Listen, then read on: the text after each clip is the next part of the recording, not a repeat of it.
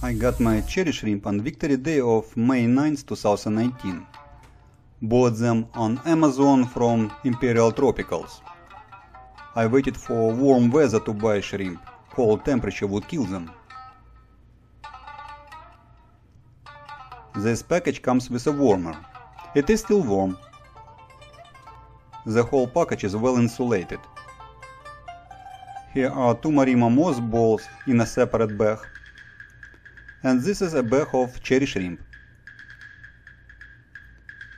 I empty the bag with cherry shrimp into a plastic container. Let it sit for an hour or so for the water to get to room temperature. I paid for 12 shrimp and there are 2 extra. All 14 shrimp are very much alive. And there is a hornwort plant as a bonus. Thank you, ImperialTropicals. Months before buying shrimp, I set up a couple aquarium nurseries for them. Check links in the description for details. First I add water that shrimp come with into my aquariums. The hornwort goes into this nursery as well.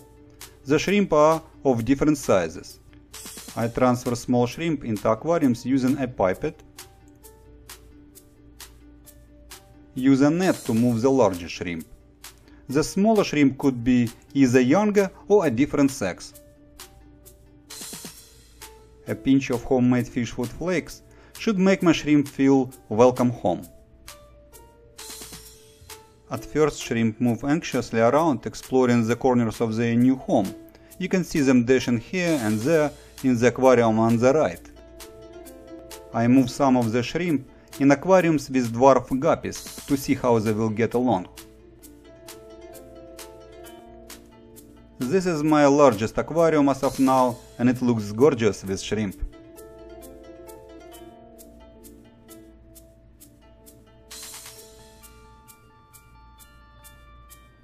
So here I have 3 aquariums. This one I call a dinosaur head for this rock of particular shape. The largest cylindrical shape aquarium.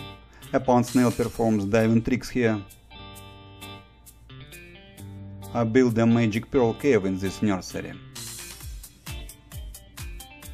And this is my Back to the Future 3-liter jar nursery. There are cherry shrimp, guppies, pond snails, sea shrimp and different types of aquatic and land plants growing underwater. Cherry shrimp seem to settle down and get busy cleaning everything. They like to rest on plants, eat algae, and it's fun to watch them going in the caves that I built for them.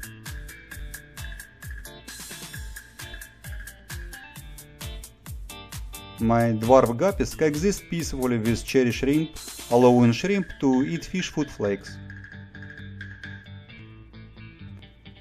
There is no fighting over food with fish.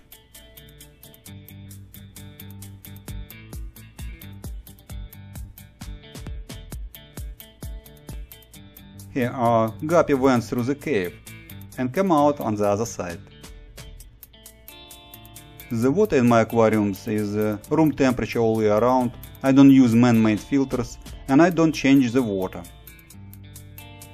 It works well for my guppies and the shrimp seem to be fine with it too. Feeding time is always fun.